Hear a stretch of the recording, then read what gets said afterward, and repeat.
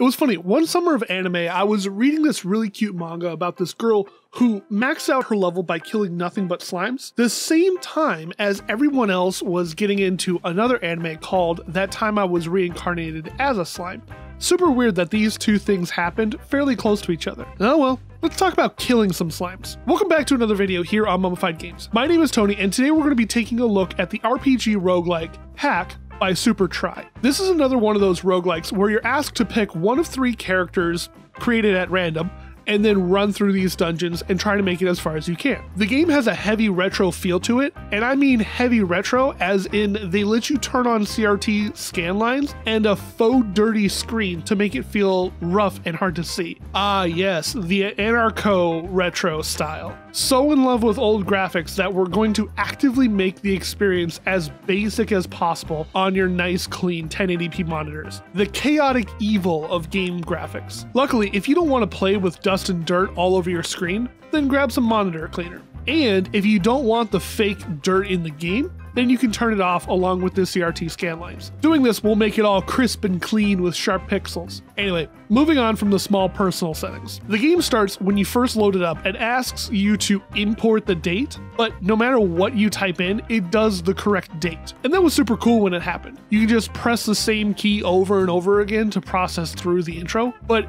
it also might be fun to, pretend that you're actually typing these things in. I don't have any video of this happening because when I tried to start the game, I forgot to turn on OBS. So yeah.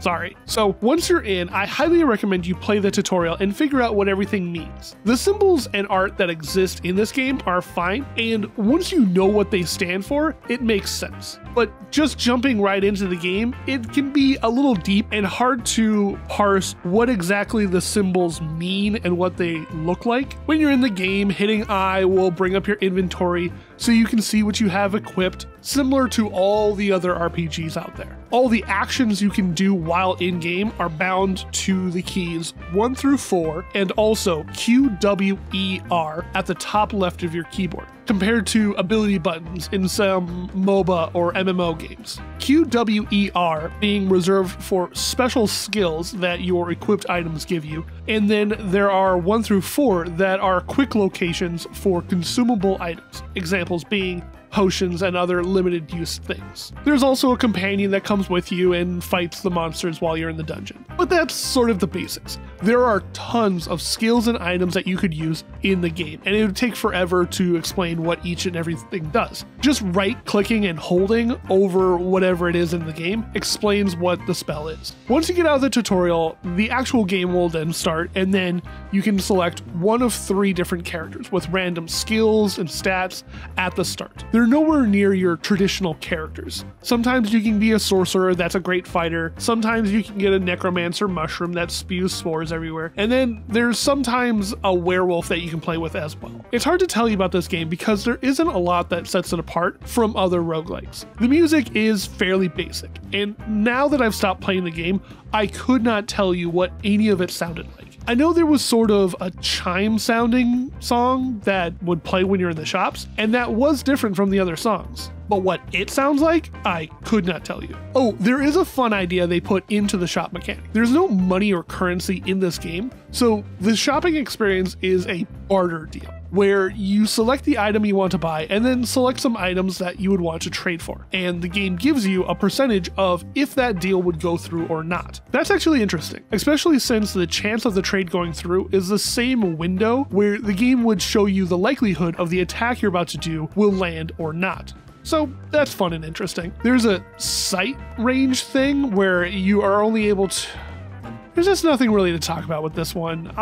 It's just all more dungeon crawling, fighting more enemies. There's a story going on about the program being corrupted slightly, and there's this old man that I was halfway through level 3 or 4 when I was thinking, okay, when's this guy gonna turn on me? I don't know why I thought that was going to happen. After beating the skeleton boss, he said something to me that I thought was super ominous, all while the screen was glitching out a bit. Very weird. Having played this for over an hour and a half, I didn't get really far into the story part of this roguelike. Again, fault of the genre more than anything else. Your story can't be super long or hard to reach if the player is going to die over and over again. While playing this game, I found myself taking into account the same sort of fighting style that I've adopted in Crypto the Necrodancer, where if the monster I'm fighting is about to attack, I just move back one, and they have to spend their turn moving forward. The problem with this strategy is that the game doesn't actually show you how long it is until the other character will take their turn.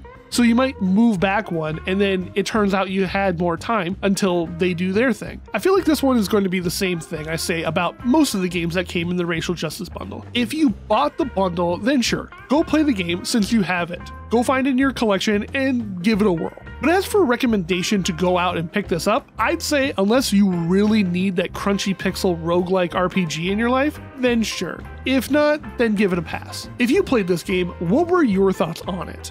If you haven't played it, are there any other aggressively retro games out there that you would want me to try? Let me know in the comments. In the meantime, I just remembered I never did a tournament update at the end of July. I think that since I didn't do a full month, I'm going to wait until the end of August. That way I could have a bunch to filter through. Not as much as the first one, but obviously still a good chunk to push forward with. And I'm sure I'll get to another tool or book review soon if anybody was looking for one of those. I'm giving myself a little bit of time every day to read through some of the actual books in this bundle. The next book club might not be a bundle, but a full book by itself. Obviously, I'll keep you informed. But for now, you all do the YouTube dance. Like, sub, bell, comment, share with somebody you know.